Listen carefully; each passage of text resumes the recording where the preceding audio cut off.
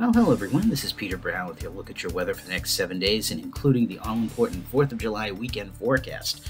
Now, starting on our period, we're going to be seeing temperatures that are going to be much different than what we've been seeing the past few days here in the Burlington area. We had many days where we saw temperatures near 100, heat indices that were up near 110, some really high humidity, and that is being completely swept out of New England. We're actually going to be seeing temperatures as we start out our period on Friday, only in the mid to upper 60s. So you're going to need probably a sweatshirt out there after our body's getting used to this incredibly hot weather that we had for most of June. And as we round out our period getting towards Thursday, our average highs at this time of the year should be around 85, so in the mid to upper 80s, and we're going to be actually a little bit cooler than that, closer to average than will be to start out our period, but again, nothing like the weather that we've been seeing the past couple of days here in Burlington. And of course, as you notice at our sunrise and sunset times, the days are indeed getting a little bit shorter as we head into July. So as we go ahead, let's take a look at what the Climate Prediction Center is calling for us here in the Burlington area in terms of temperature and precipitation for the next 7 to 10 days. And again, looking at this temperature graphic, they're calling for us to have at or above average temperatures. I'm not really seeing that in all the models that I was looking at as we were putting the forecast together here.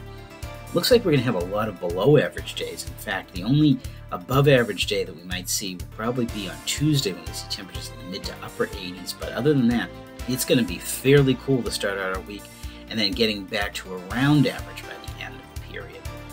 And again, as we go ahead and take a look at our chances of precipitation, again, this doesn't really match up with what I've been seeing in the models. They're calling for us to have below average precipitation. And we're actually going to have quite a few days of showers on Friday going, yes, into Saturday and Sunday, most of the day on Sunday as well. So getting in towards your time when you should be going out to see the fireworks, it looks like the clouds are still going to be winning out. We're going to see some rain in there. And also when we get into towards Wednesday of next week, looks like we're going to see a chance of some showers. We're going to have to see if what the Climate Prediction Center is calling for us holds, but I think we're going to see average or above average precipitation for the next 7 days.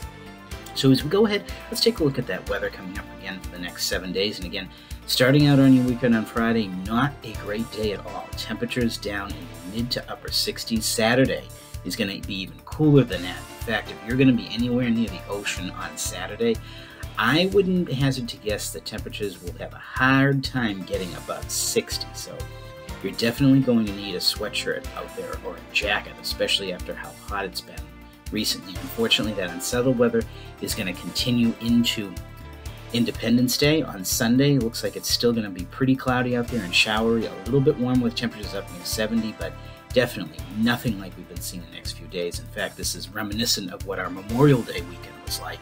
Certainly, definitely not as cold or rainy, but definitely raw out there.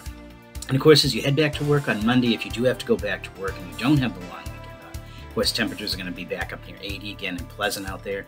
And as we round out our period, temperatures will be getting back towards average. Again, that chance of some showers on Wednesday. So everyone, get out there, have a great weekend, enjoy the weather, and have a happy 4th.